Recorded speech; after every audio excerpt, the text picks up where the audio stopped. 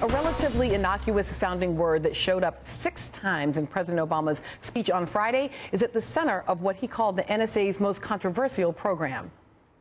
Metadata, metadata, metadata, metadata, metadata, metadata. Metadata. Metadata is the information gathered by the NSA's bulk collection of telephone records. And it is the part of the program that made Americans the most nervous that the government was reading their texts and listening to their phone calls. But as the president pointed out in his speech, that's not how metadata work. What metadata can tell the government is whose number you dialed when you called them, where you were when you made the call, and how long you spoke.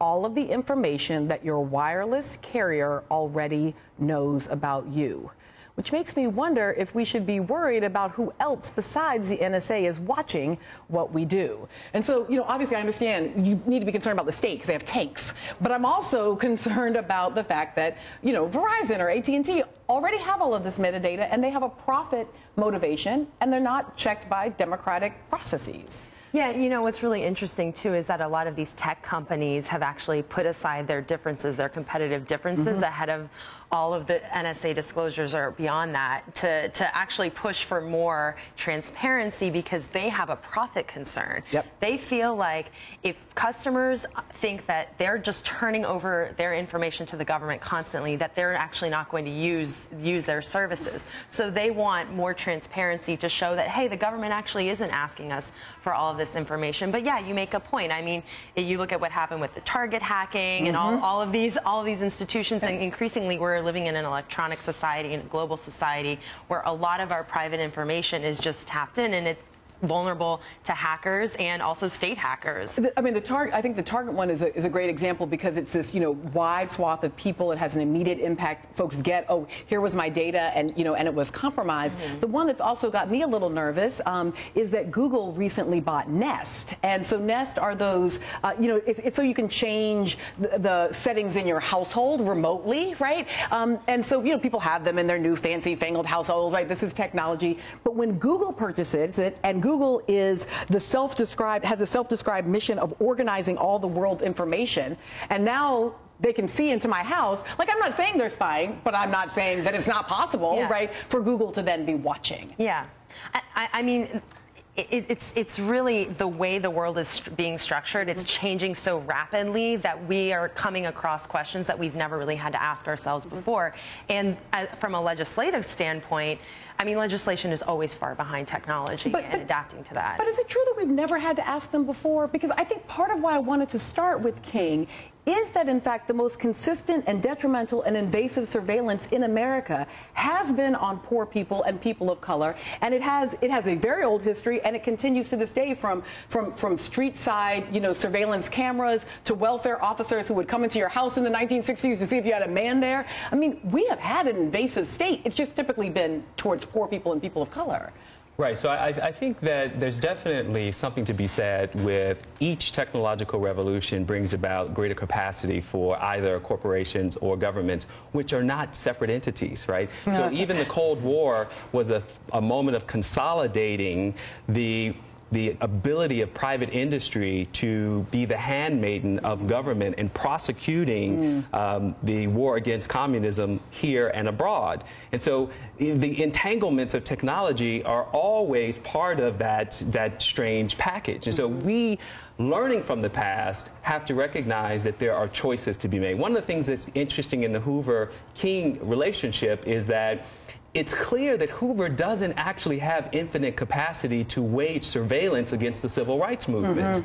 And so he's saying in these memos, well, do we want to put resources? Do we want all our men on this problem? Give me more. So he actually pushes back in the earliest days because the capacity to do this work is not what it is, say, in 2013. I got it. Nevertheless, it is a direct response to the threat of the most dangerous Negro, communism, the Negro, and national security, which I think we can't let pass, right? So what is the reverse of that? If communism, so we must protect capitalism, we must protect white, we must be in the service of public safety. Right. So that capacity ultimately makes a discretionary choice, and in this case, Dr. King became the choice. In this case, our poor people become the choice. In this case, those who challenge the redistribution or the maldistribution of wealth in this country become the choice.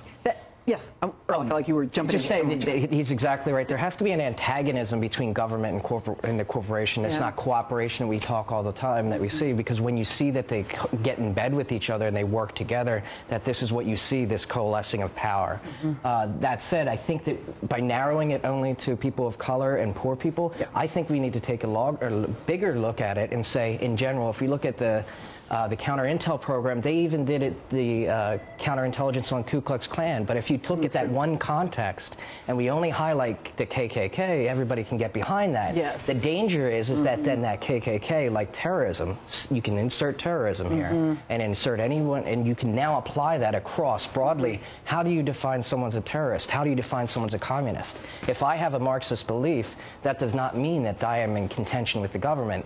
So where does that line is drawn, and that's where legislation and where the judicial system and the separation of powers. And that becomes the thing that's almost more important than the question of technology. So technology does give capacity and does make it relatively more unlimited in its ability to collect these data. But the fundamental political question and intellectual question is how we define what constitutes a threat. And I appreciate your point about expanding it. I mean, part of why I wanted to ask this question around poor people and people of color, my former colleague at Princeton, Professor West, used to say that post 9/11, all of America had the opportunity to experience what so many African Americans had experienced for so long, the threat of random violence and being hated for your identity. And so he questioned whether or not, in that sense of new solidarity, we would create more progressivism, or, as we actually did, in fact, limit. More on this. We've got a little bit from an interview this morning on this topic, and we're going to bring Marcus back in, because I also want to ask him about a woman he wrote a biography of.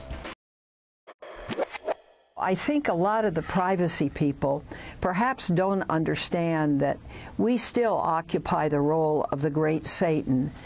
New bombs are being devised, new terrorists are emerging, new groups, actually a new level of viciousness. And I think we need to be prepared. I think we need to do it in a way that respects people's privacy rights.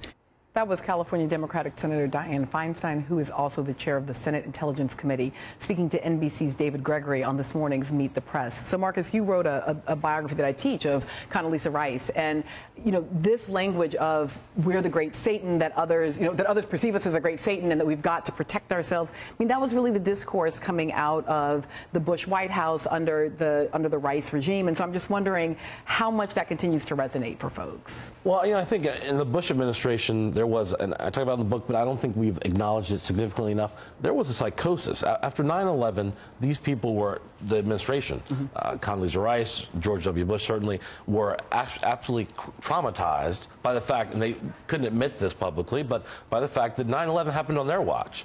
So whoever they want to apportion responsibility to for that attack, CIA, our intelligence agencies not talking to each other, CIA and domestic, the fact is it happened on their watch, and they were not going to let anything like that ever happen again. And they didn't care. They would go to any lengths to ensure that didn't happen.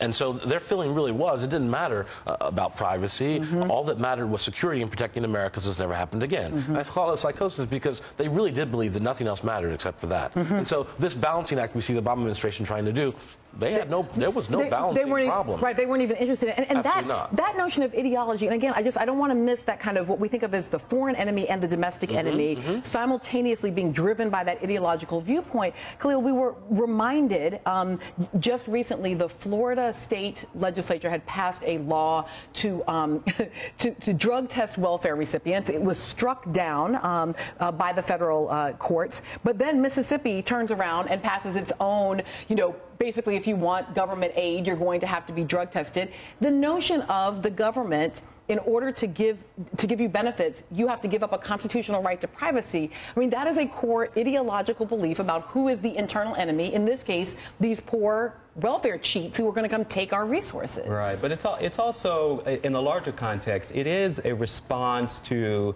the perception of the Obama administration and this moment as the great liberalization of America, the great backdoor to socialism in the United States. I mean, in that way, it does make you want to take folks on a trip to an actual socialist country. Right. President Obama may be a lot of things, socialist not so much. Right. Yes. And it does take us back to that historical arc that takes us to Dr. King, which which is to say, what does it mean in a nation where inequality is so significant and intransigent? Who is responsible for addressing this? And if not the government, whom? And in this case, the rationale is to say this is an undeserving poor, that poverty resides in the character of the individual, resides in the culture of the community, and therefore this is not about the nation, this is not about our society. I mean, to me, that rationale justifies any effort to invade privacy for the purposes of discounting one's humanity in this society. And it also feels to me like that ruptures a basic trust that is necessary in a democracy. Both that there has to be a certain level of trust in order to have privacy and human freedom from the government to the people, but also that the people must have a certain level of trust vis-a-vis their government. So I wonder, both on this domestic level of privacy invasion and on this question of whether or not, in order to protect our boundaries, we are now invading the lives of American citizens and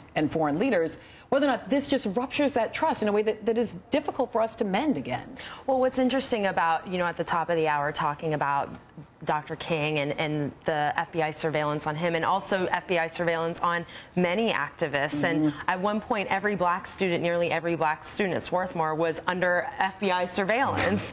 But that disclosure and the Snowden disclosures, both of those happened because of individuals, private citizens, who stole information or gave information they weren't authorized to give, and that sparked a public debate and action. So it's really what we're seeing right now is a moment in time with the Obama administration trying to toe this line, and Obama said we need to have this public debate, a more robust public debate, but it's being caused by private citizens. It isn't the state being forthright with it. Yeah, it's not like the state was like, hey, let me tell you what we're up to. We need to talk about this. Yeah.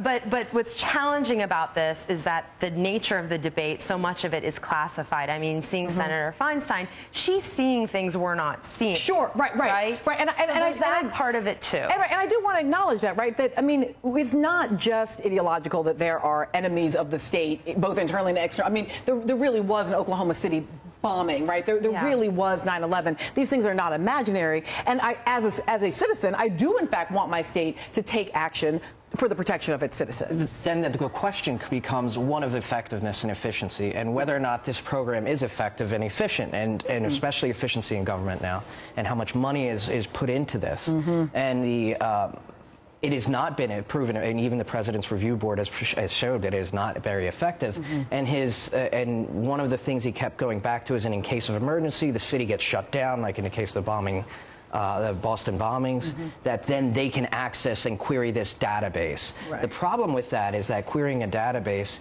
as MIT showed in their studies, is that you can have an entire profile of an individual, and as the counterintelligence program has from the 50s or early 50s, from Truman years all the way up to it was ending in the Carter years, or that was used for political enemies, and and it didn't matter, Democrat, Republican, whatever it was, they queried that and used that for political gains. And where does that fit in that national security structure? Right. Bridgegate got nothing on what happened in the Truman administration. Right. Thank you to Khalil Muhammad, and the other folks are sticking around for a bit. But up next,